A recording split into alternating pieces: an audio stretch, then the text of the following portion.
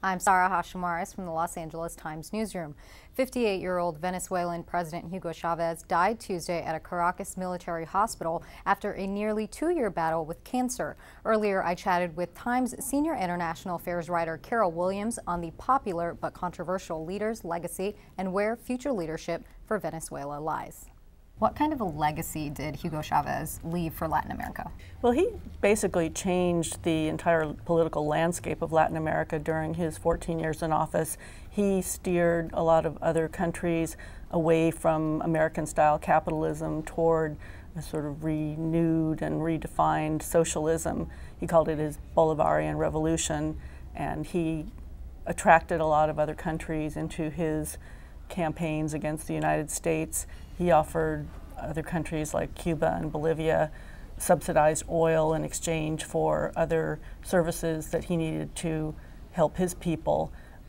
Chavez put the entire oil industry at the service of the public to combat poverty and create some medical services and clinics in the barrios. He made education and government jobs available to the poor for the first time, really. And this is one of the reasons he had a long-running battle with opposition parties in Venezuela. So now what can we look forward to when it comes to leadership in the country?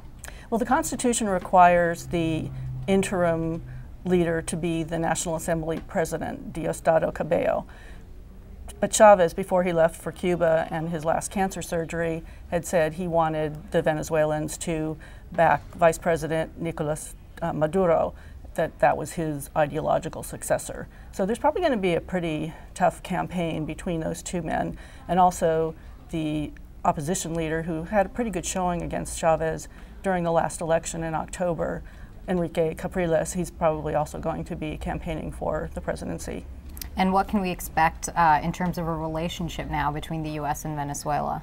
Well, probably not much improvement, at least in the short run, because even today the Venezuelan government announced that they were expelling 2 U.S. diplomats from Caracas.